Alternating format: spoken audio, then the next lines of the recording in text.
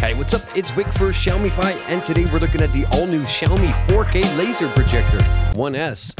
This improved model's got a 25% increase in brightness. But is it any good? Well, let's find out. Let's go.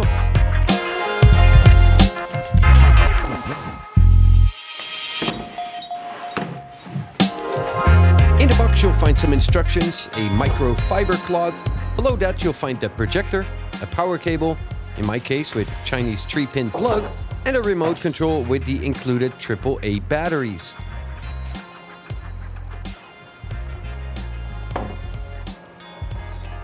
The 4K laser projector 1S is 41 by 29 centimeters in size and only 8.8 centimeters in height, weighing in at around 7 kilograms. It's got a projection brightness of 2000 ANSI lumens, which is over 25% brighter than the first generation. It can project images of 80 by 150 inch. On the inside, it's got a T968H processor, 2 gigs of RAM, and 16 gigs of flash storage.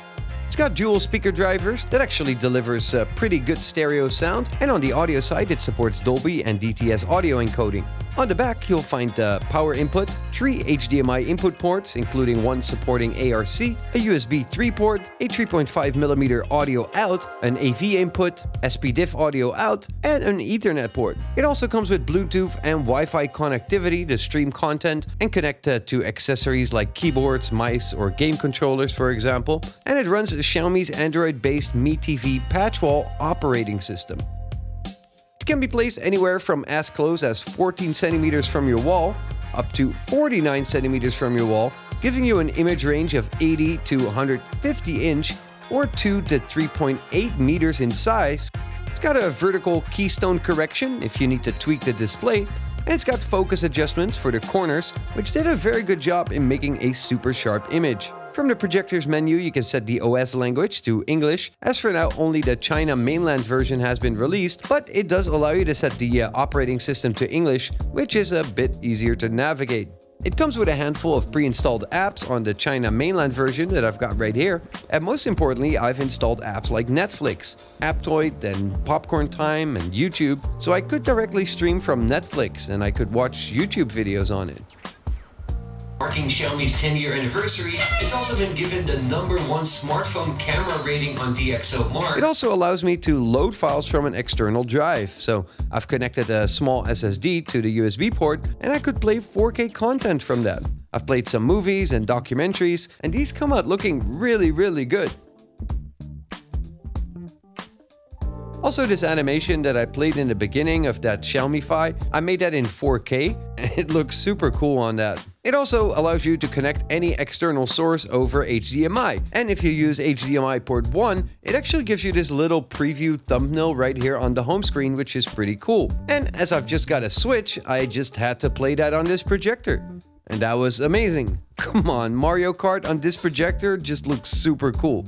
So, as it's virtually impossible to film any projector without getting a little bit of flickering because of the screen and the shutter speed of the camera, I've also taken some pictures so that you can really see the quality of the output. It does look very good.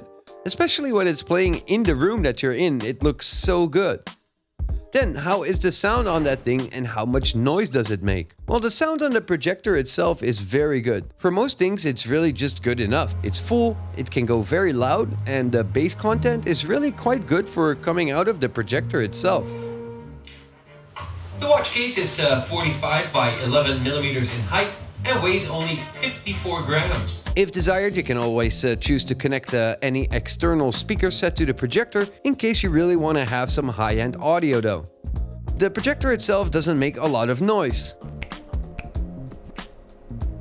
It does get a little bit warm after a while, but it seems to have a very good fan and cooling system built in as it blows out the hot air from the left of the device, but the fan is really silent, so it's hardly noticeable. The MiTv 4K Projector 1S just came out in the Xiaomi store in China, where it goes for around 15,000 RMB, which is around $2,100 or a little less than 1,900 euros. And you gotta consider that brands like Sony have these projectors maybe going around $20,000, so this one is actually really well priced. So what do I think of this all new 4K projector? Well, I gotta start saying that this 1S version is pretty much the same as the first generation of these 4K projectors in terms of its specs. I mean, most of it is exactly the same, but the main difference is really the brighter output.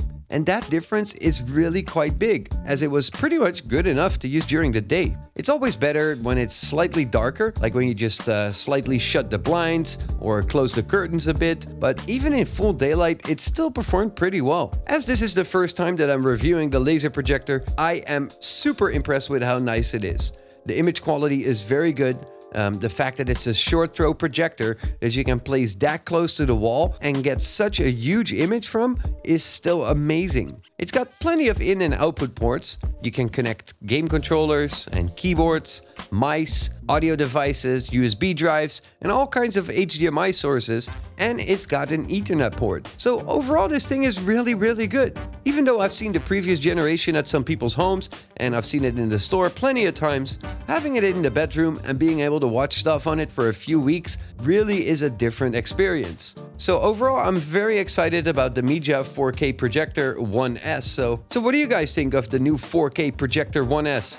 Let me know down here in the comment section what you guys think, and if you are interested in picking this up, or maybe you're waiting until there's going to be a global version of this coming out with like all the Google apps installed. Let me know down here in the comment section what your thoughts are, and don't forget to leave a little like below the video to show me that you liked it. And if you're not subscribed to the channel yet, know that you probably should, because I'm doing a ton of videos about products from Xiaomi and the Xiaomi ecosystem right here on the Xiaomify channel. As always, thank you guys for watching, and I hope to see y'all soon.